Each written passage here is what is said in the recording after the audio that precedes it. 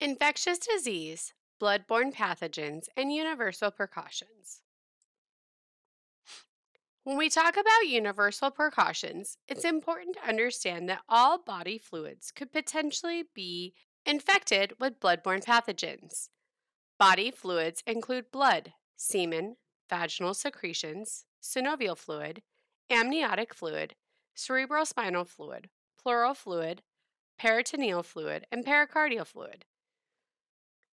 As a healthcare provider, when you come into contact with these bodily fluids, it is important to use universal precautions, which means that we prepare for those fluids to be infected regardless of the individual. Body fluids that may cause infection include feces, nasal secretions, urine, vomitus, perspiration, sputum, and saliva. The chances of contracting a blood-borne pathogen from these fluids is much decreased from the other bodily fluids that were on the previous slide. However, we still need to be cautious, and we may don personal protective equipment when we're dealing with these body fluids as well. HIV, hepatitis B, and hepatitis C infect people of all ages, socioeconomic classes, races, and background. This means that you cannot identify every patient who may transmit an infection. Universal precautions resolves this uncertainty by requiring you to treat all human blood and bodily fluids as if they were known to be infected. Blood-borne pathogens in athletics. Although the risk for HIV transmission in athletics is minimal, the following classifications of sports indicate risks relative to one another. The highest risk sports include boxing, martial arts, wrestling, and rugby. Moderate risk sports include basketball, field hockey, football, ice hockey, judo, soccer, and team handball. Lowest risk sports include archery, badminton, baseball, bowling, canoeing or kayaking, cycling, diving, equestrianism, fencing, figure skating, gymnastics, pentathlon, racquetball, rowing, shooting, softball, skiing, swimming, tennis, volleyball, water polo, weightlifting, and yachting. In 1991, the Occupational Safety and Health Administration, also known as OSHA, established standards for an employer to follow that govern occupational exposure to blood-borne pathogens. Programs must develop an exposure plan including counseling, education, volunteer testing, and the management of bodily fluids. Reducing your risk. There are 5 major tactics to help reduce your risk of exposure and infection. 1. Workplace practices in personal hygiene. 2. Personal protective equipment. 3. Engineering controls. 4. Good housekeeping. And 5. The hepatitis B vaccine. Let's go through each one of these real quick. Work practices. If you come into contact with infectious materials, wash the exposed area immediately in order to lessen the chance of becoming infected. In clinical and patient care areas, you should wash your hands frequently with soap and water, including when you remove your gloves, when you come into contact with blood or other bodily fluids, when you change workstations, or when you enter a clean area. To avoid needle sticks, never bend, break, or recap needles. Do not remove contaminated needles from a blood tube following a blood draw, and place all contaminated sharps or used sharps in an appropriate puncture-resistant container. Sharps disposal containers. Sharps disposal containers should be functional. They need to be durable, closable, leak and puncture resistant. They need to be accessible. They need to be close to where the work is being done. Visible. They need to be properly labeled and color-coded.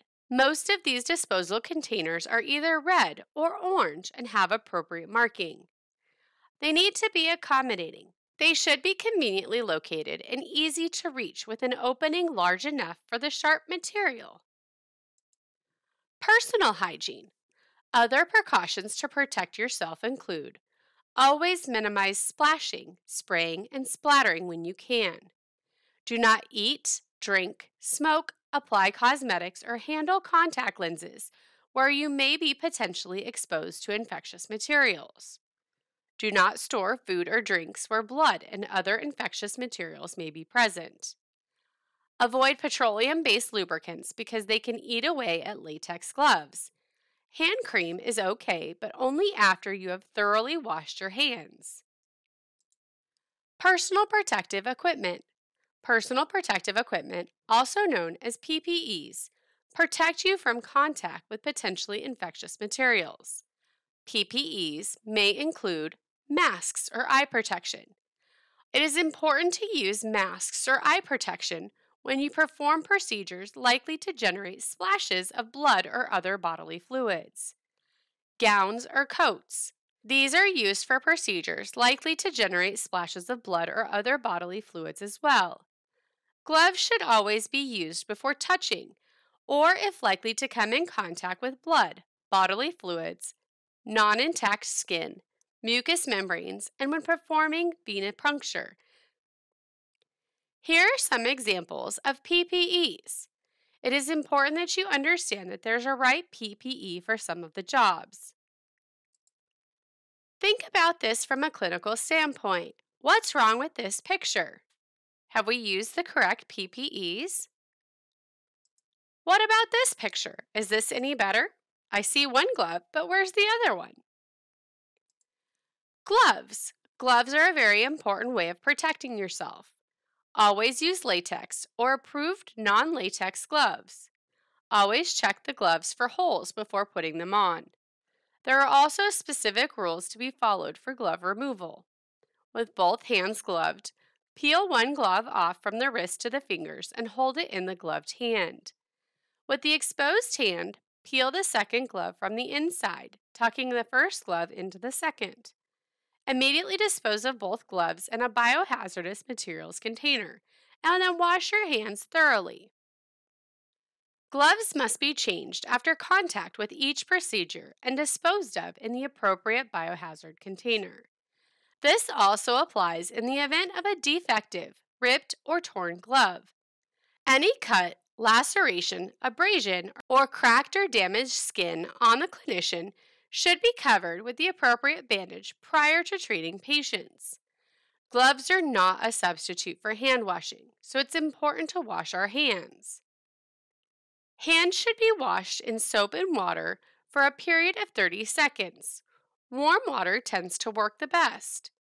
Disposable towelettes or instant hand sanitizing lotions should be used if access to soap and water is not immediately available. For example, out on an athletic field. Hands should be washed as soon as access to soap and water is possible. We can fight germs by washing our hands. It is important to wet your hands. Use soap. Lather and scrub for 20 to 30 seconds. Make sure to get underneath the fingernails, between the fingers, and the tops or the backs of your hands. Rinse for another 10 to 15 seconds. Turn off the tap and dry your hands. Engineering controls are the primary means of minimizing or eliminating employee exposure to bloodborne pathogens and include the use of safer medical devices. Some examples are self-sheathing needles, sharps disposal containers, biohazard waste bags, biological safety hoods, and autoclaves.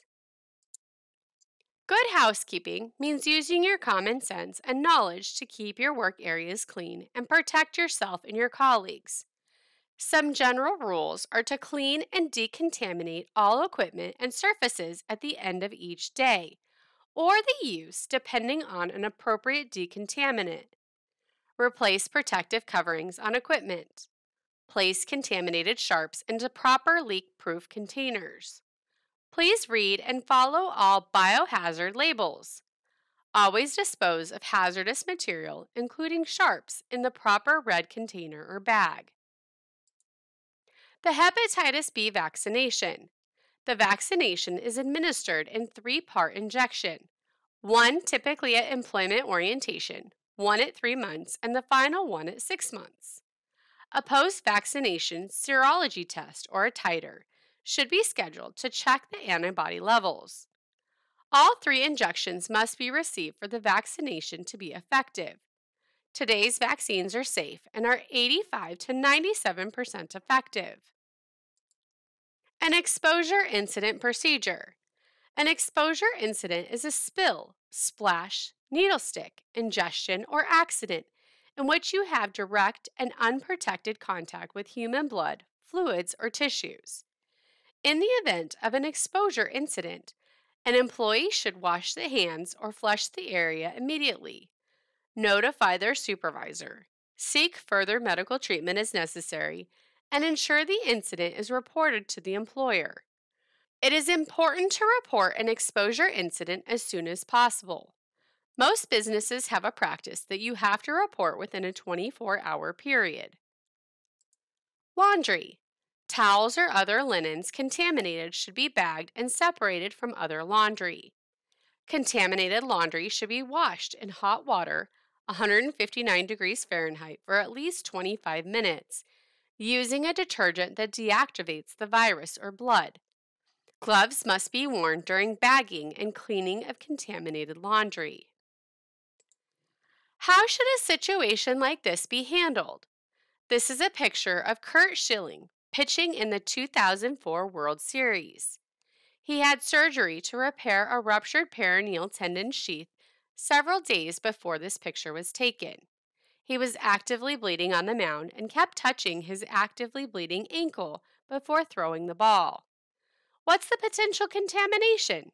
Kind of makes you think. Here's our critical thinking question for this chapter. Please answer this question as part of your assignment for this unit. You have an athlete who was going up for a rebound in a pickup basketball game when she was elbowed in the face and started bleeding above her eye. Answer the following questions. What are universal precautions? What personal protective equipment should be used when treating this individual? How should bloody gauze be disposed of? If you found out that there was a rip in your glove following the treatment of your athlete and you had a scrape on your hand, would you be concerned about contracting a bloodborne pathogen? Would that change if you knew that this patient was HIV positive?